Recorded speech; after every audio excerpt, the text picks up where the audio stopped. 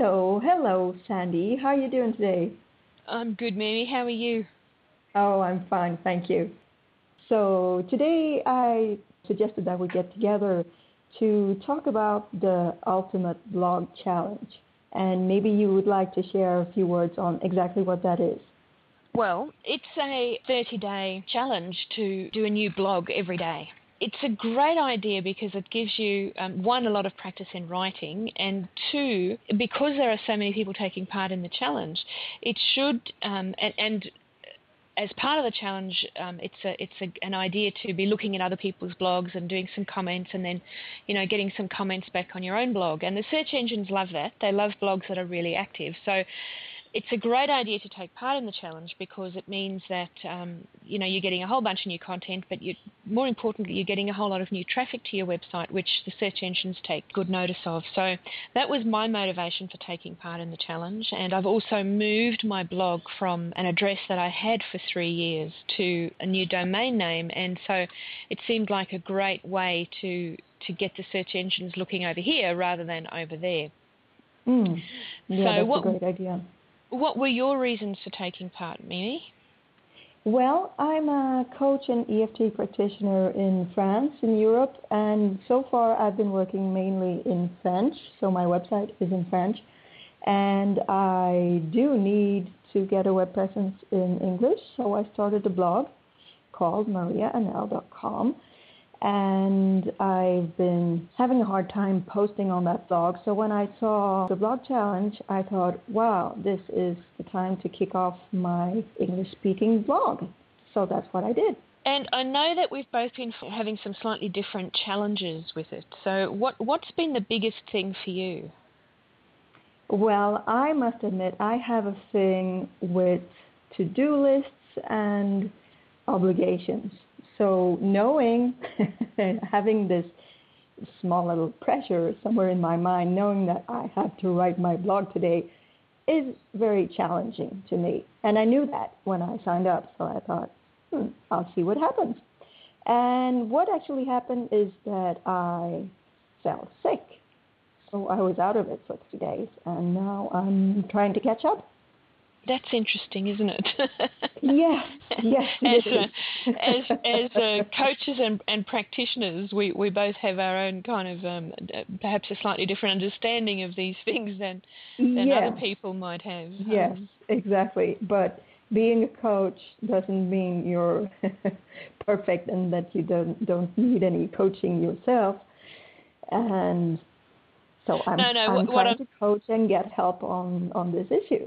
And perhaps you would like to help me along with a little quick tapping that probably some other people could take advantage of too. Okay. So what would you say be the main challenge for you, Sandy?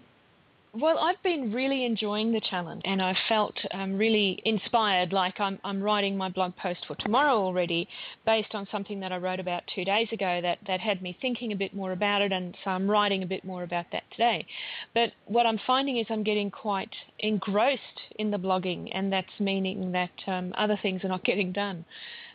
That's a bit of a challenge. And the other thing that I'm finding a little bit interesting is how many people around me who are not bloggers or who don't have online businesses at all, when they say, well, what are you up to today? I go, oh, I'm doing my blog. And they kind of look at me like I'm, 3 shades of purple or something. I can relate to that.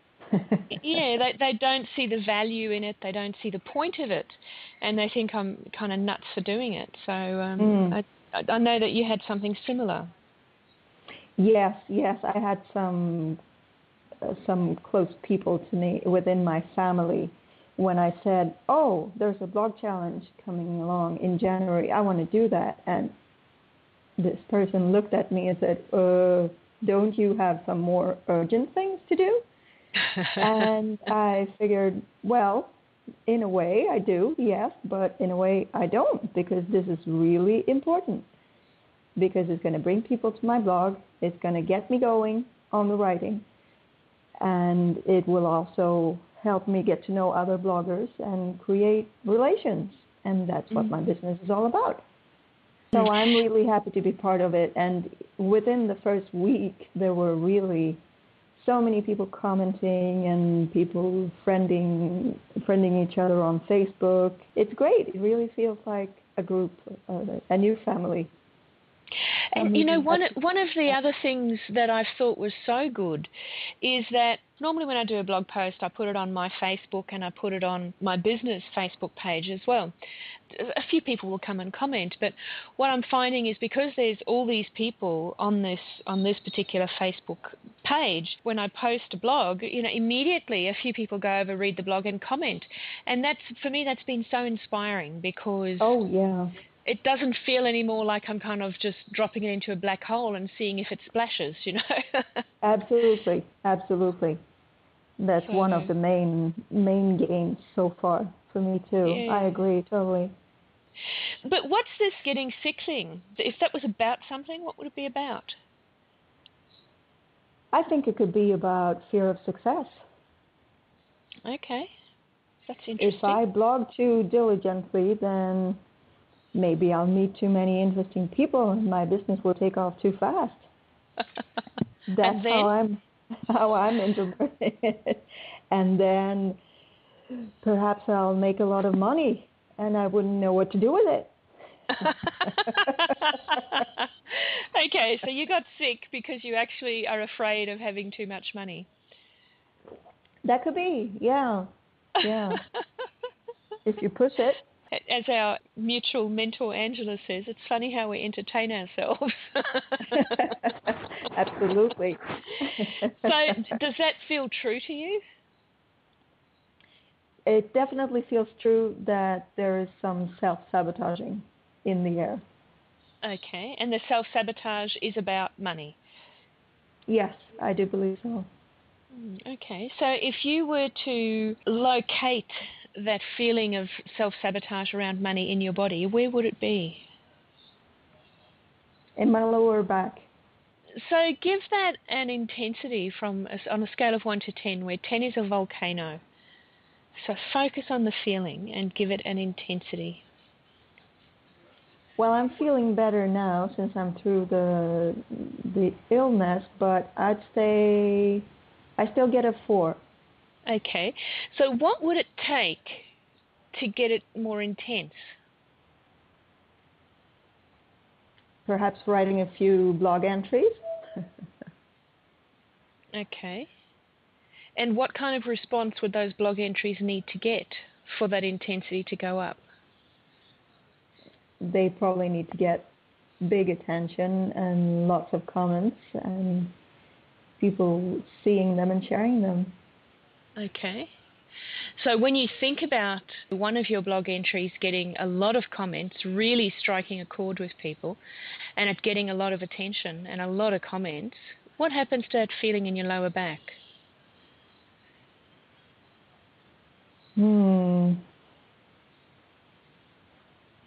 It could be up a little. It could be, or it is? Yes, it's getting to a 5 or 6. Okay. So I'm wondering if that reminds you of any other time or place or person in your life. Yes, I believe it does. Okay. It reminds me of all the other do this for 21 days, do this for a month, whether it be health programs or coaching exercises or whatever. And I know on the top of my head, I know of 2 that I actually carried through. Okay. And all of those other times when you've done these kinds of challenges, have you got sick? Yes. No, not all of them, but I do come to think of one time when I got really sick, yeah. Interesting. What was happening that time you got really sick? What was the challenge? I had just completed a training, relaxation therapy training, and as part of the training, we were told, well, we were encouraged, and we had the choice, of course, but I thought it was a great idea. We made ourselves a little back flower remedy mixture that we were to take for 21 days, Uh-huh. and with a positive affirmation about how our business was going to take off. And I could do that for 5 days before I fell really ill, and because of my medication, I was not supposed to take anything else, so I couldn't even keep doing the flower remedy. If that sabotage in your lower back had a positive purpose, what would it be? To keep me in place, not make me take any risks. Okay, so it actually wants to keep you safe. Probably, yeah. When was the first time in your life that feeling of needing to be safe came up?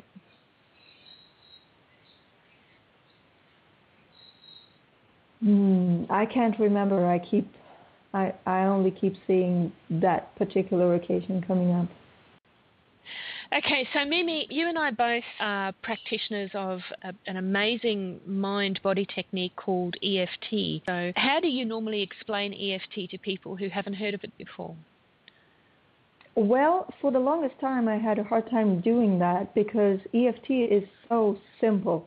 EFT means emotional freedom techniques, and it's based on acupuncture points that you tap with your fingers while pronouncing certain sentences in order to remove the energy block of your problem at hand. For today, for instance, we could tap on some of our blockages around the block challenge. And you can use EFT for that sort of block, and you can use it for physical pain or for fear, phobia, allergies, pretty much anything. And that's what the founder, Gary Craig, keeps saying all the time. Try it on everything. I know that you try it on a whole bunch of things with your clients, and I certainly do with mine. And I've never found anything like it for removing blocks. The tools we used to use, like journaling and anchoring states and all those, I do still use those now and then, but I tend to use them after we've done EFT, after we've cleared things up. So yes. My main tool before EFT was relaxation therapy, and I keep doing that to some extent, but less and less because it's just too slow, and the EFT will get rid of things in a few sessions, and that's it. And sometimes it doesn't even take a few sessions. I suppose the best way to really demonstrate the effectiveness of EFT is to do some. So shall we get into that? Yeah, sure. Let's. Tell me about this feeling. Is it heavy or dense, or what is it? It's a little bit like a balloon that keeps growing, and at some point it's going to burst because it becomes too big. Okay. So tap the side of your hand and say, even though I have this pressure feeling in my lower back. I have this pressure feeling in my lower back. It feels like it's going to burst. It feels like it's going to burst. It comes up often. When I'm challenging myself to do something different. I'm challenging myself to do something different. Like using the Bach flowers for 21 days. Like using the Bach flowers for 21 days. And like this 30-day blogging challenge. It wants to burst from the pressure. But I love and accept and honor myself anyway.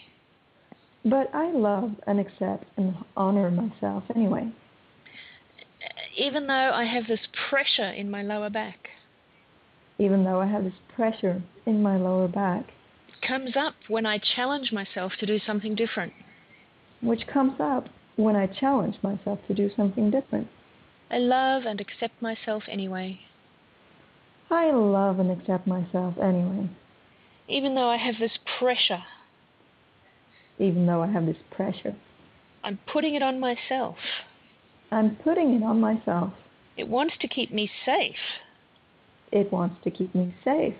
Doesn't feel like it's safe. Feels like it wants to pop. It feels like it wants to pop. It's about to burst. I love and accept myself anyway. I love and accept myself anyway. Okay, I want you to put one hand on that feeling of pressure. Mm-hmm. Put the palm of your hand on your lower back. Now tap the top of your head and say, this pressure.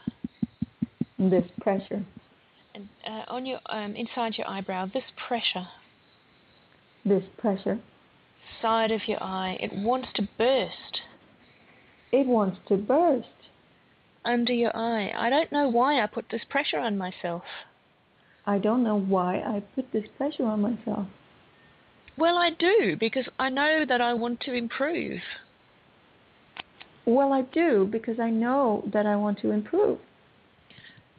On your chin, but part of me just wants to stay safe. But a part of me just wants to stay safe. Under your collarbone, I don't know why. I don't know why. Under your arm, I don't know why. I don't know why. And under your breast, on the liver point. Part of me needs to keep me safe. Part of me needs just to keep me safe. This pressure in my lower back. This pressure in my lower back. Next finger, this pressure I put on myself. This pressure I put on myself. Take a deep breath. On your next finger, this pressure in my lower back. This pressure in my lower back. Next, on your pinky, this pressure in my lower back.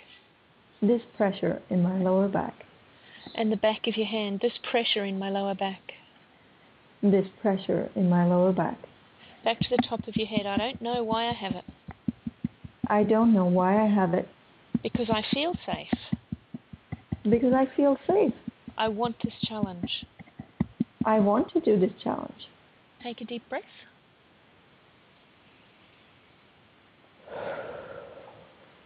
How's that feeling of pressure now? Well, perhaps it doesn't have to burst right now. Okay, so it's eased off a bit. Yes, I think so. Did it remind you of anything? Did anything come up while we were tapping? It reminded me of one more. I said I had only known of 2 successes in this kind of do the same thing for a long time concept, but actually I thought of another one. Uh-huh. Which did bring a lot of success to my business. Ah, and what happened when you got that success? Well, nothing I can remember of, nothing dramatic. It just kept coming. It was there, and it was perfectly safe. So, who would not like it if you had a lot more success?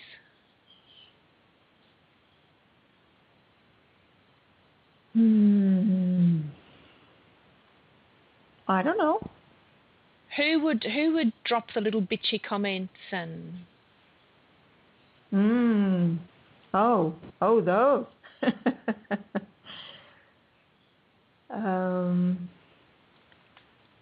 Well, maybe some people around me who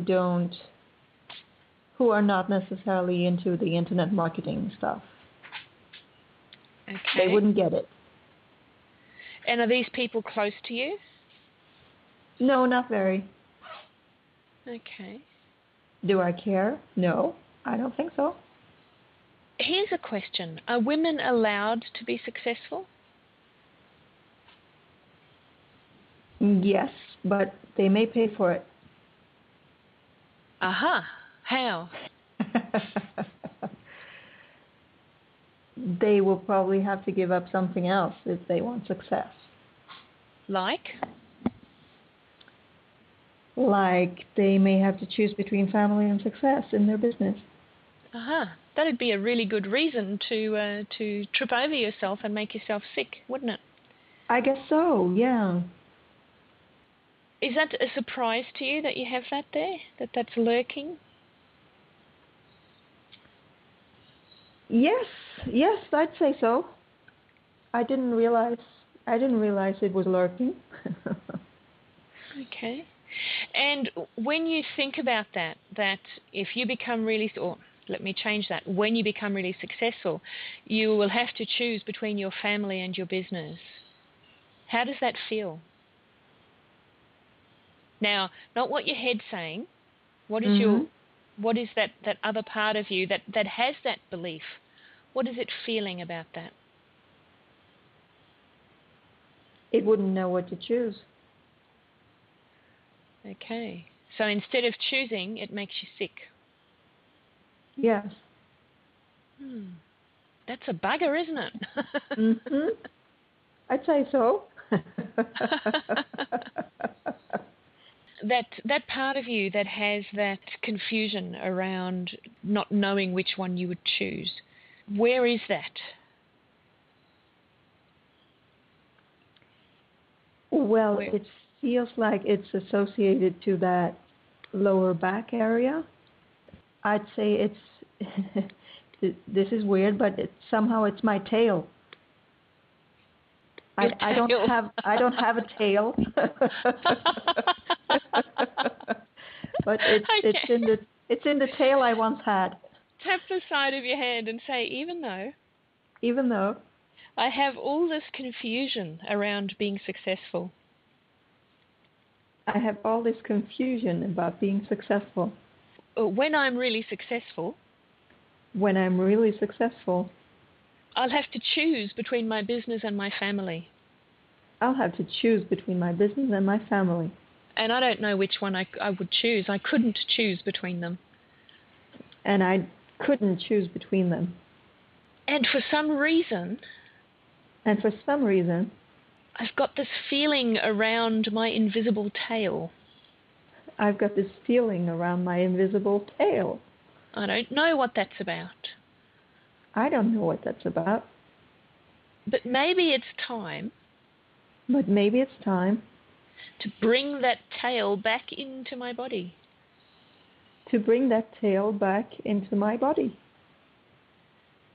And not waving around randomly behind me. I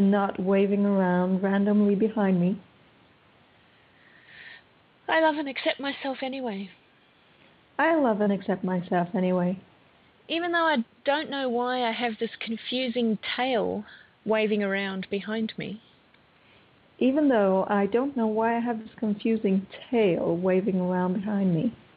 For some reason, it's connected to being confused.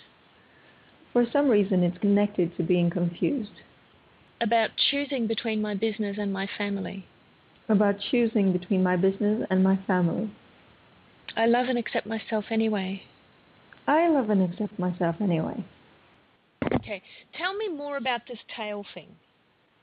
Yeah, well, you said it's invisible, and that made me feel kind of sad. Okay. And rather than taking it into my body, it feels like I actually need to show it off. I need to let people know it's there. Okay, so that's interesting. It's like a part of it. Yeah, it's a part of yourself you're kind of either ignoring or it's hiding from you. Which one is it, or is it? I'm trying hard to hide it, and actually no, it's time for it to show. Okay. It's time for me to show. Okay. Knowing that you have this hidden part that you've been hiding, and now you feel like it's the right time for it to show, how is it feeling?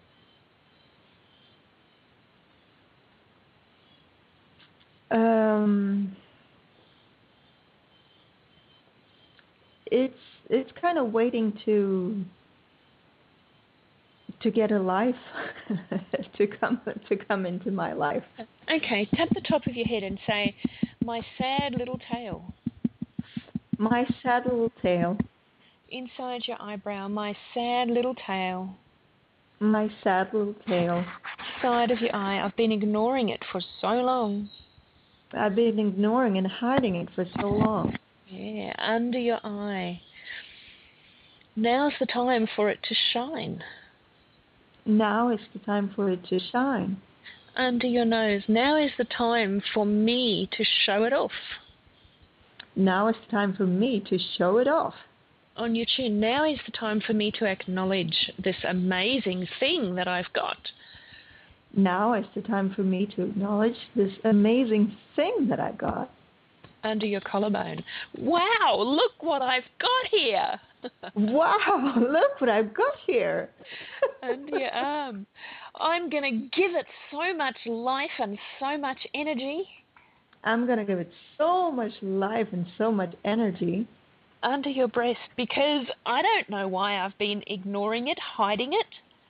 I don't know why I've been ignoring it and hiding it. Side of your thumb, but now's the time.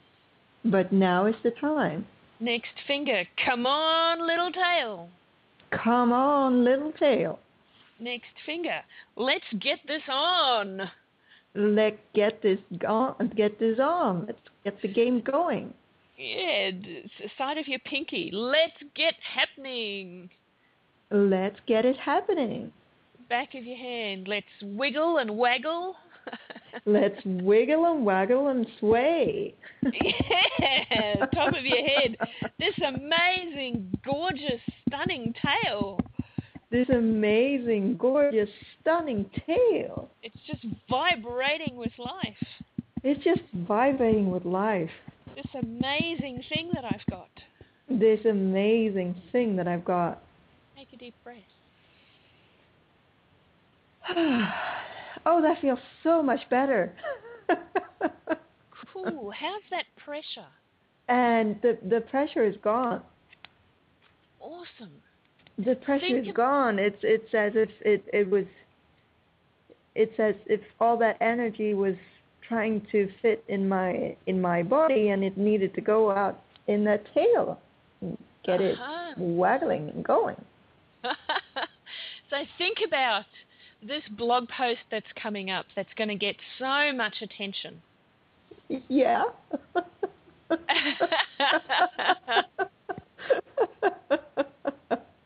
What's happening? It will, because I'm going to have to tell the world I have a tail. In some metaphorical, nice way, I don't know, but well, that feels great. So no pressure wonderful. there, no concern, no need to, no feel like you have to hide. No. Awesome! That's so exciting. It is, yeah. You sound a bit kind of bemused. Yes. This I didn't really know I had a tail, but I'm not surprised. I'm getting this little idea that it's kind of rising up and expanding like this great big aura around you. Yeah, it's finally falling into place. It's finally coming to where it has to be. It's wonderful. It feels great, really. Awesome. I'm getting this picture, as I say, it's like this big shining aura around you. Yeah. You've unleashed something, Mimi. Totally. Awesome. And maybe I needed to lie down for a few days to prepare for this. Maybe you did. That's why I've made myself sick. Maybe you did. Yeah. How exciting. Oh, I can't wait to read it.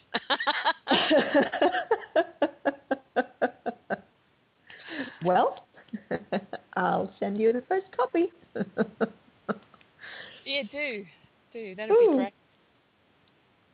Wow. Well, that was fun. Thank you. Oh, you're welcome. I had no idea where that was going, and obviously nor did you. So no. So look, thank you for sharing that. I think people will find that maybe they're not going to have their own tails, but they may find that they've got. Yeah, well, that's true. That's true. The whole blog challenge community will grow tails. But I think that a lot of people have got that kind of inner spark and inner brilliance hiding. Yeah. It's a scary thing putting your brilliance out on show. Yeah, exactly. And being being a little different, having an amazing thing that people may not know that you have, and all of a sudden you have to show it off, and that can be scary, but it's actually fun, and it feels great. Good stuff.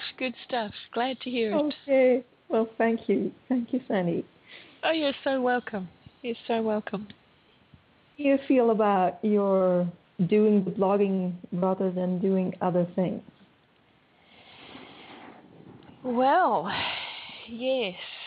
I find that what I do is I'm really very good at finding 16 other things to do to keep myself legitimately busy and not necessarily focusing on the one thing that I actually need to do.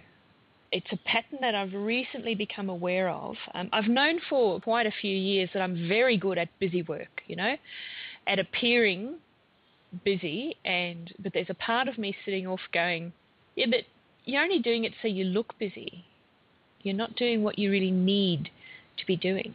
And I don't know what that's about, but I find that when I become aware of it, and more lately I'm becoming aware of it, and I suspect that the blogging challenges come along at just the right time and I mean, as we've mentioned before, the benefits of being involved in something like the blogging challenge are enormous. And I'm not spending a lot of time on it, probably an hour or so a day, if that. But I'm putting so much energy into it as well that I'm feeling a little bit flat around other stuff that I need to do. So the more I notice that pattern, the more that little part of me sitting to the side goes, oh, for God's sake, who are you kidding? Mm-hmm. So, and I don't know where it came from. I don't know what it's about. But when I'm aware of it, I feel like I've got this little mountain sitting in my chest, Okay. Like almost crushing my chest. It's like an expectation or something. I don't know what it is, but if I could shift that, I'd be so happy. Okay. So tell me, how big is this mountain in your chest right now? It's like a beach ball. It's about the size of a beach ball, but it's like real solid. More like a medicine ball, but the size of a beach ball. Okay. But it's real jagged and dark and